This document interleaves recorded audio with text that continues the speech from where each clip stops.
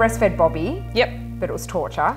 Yep, it was torture. What was it like? I've got really big boobs, in case I you've did never not noticed. No. So obviously, when your milk comes in, they get a lot bigger. I loved it. Did you hate it when obviously, you were I hated it. My boobs started at double G, so you can imagine. Double G. Wow. Yes.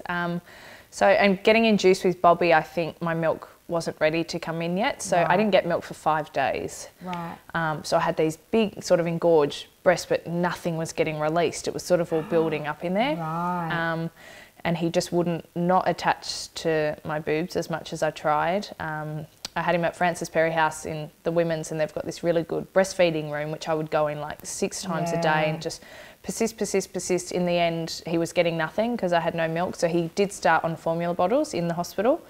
And then a really nice midwife introduced me to nipple shields, which as soon as I put them on, my milk came in one day and we just, you know, it was off. And except then you go home and you see your maternal health nurse and she's, no, why are you using nipple shields? What? So many people are anti-nipple shields and they say they actually help a lot of women feed. I fed him for nearly 6 months with nipple shields, and I still, have women go, why'd you use them for? And my son didn't attach to my boobs. It was something that I still hate. And you know, the next one I go, I'm going to get him on my boob. Yeah. But you just got to do what you got to do. Absolutely. So you know, I used to break my balls because I had to tape my shields everywhere and I had to wash them and disinfect them all the time. But I couldn't never feed Bobby in public. You know, were you one of those women who could just hold like this and walk around and all of that? But I have like I had mastitis like 642 times, but also my boobs are so little. Yeah. See, like my boobs were so big that I would have to sit on a couch.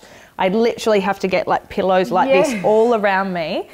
And then I would just plonk my boob on there and he would sit there. So I could never, you know, feed in a shopping centre. I could never feed. I had to go home all the time to feed him. Yeah. So, I remember seeing Chrissy Swan feed when she had, I think it was Peg, and I went over and she had to do the same because she's got big, massive boobs. And I'm like, you are actually suffocating that child because you would have to lean right over. That's actually a serious thing. A lot of babies can't, a lot of babies die from being suffocated. By the boob. Yeah, so, you know, again, you probably did it, you bitch. Oh my God, I'm having bad news. That's not fun. There's nothing funny about laying that in bed. all. Did you lay in bed like with your boob there and just feed the baby? Because I heard that so many times. I'm like, if I fell asleep and just slightly went forward, I've got a photo of Bobby, like my boob's like this big, and he said this, like my boob's like 4 times size.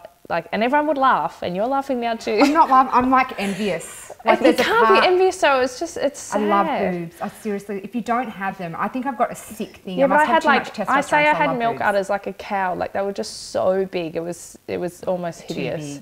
Yeah. And they went back okay though. They look great. Yeah, they're all right now, and I just know next time around Be we'll ready see. for But it. you know, you do what you got to do. You do what you got to do. Yeah.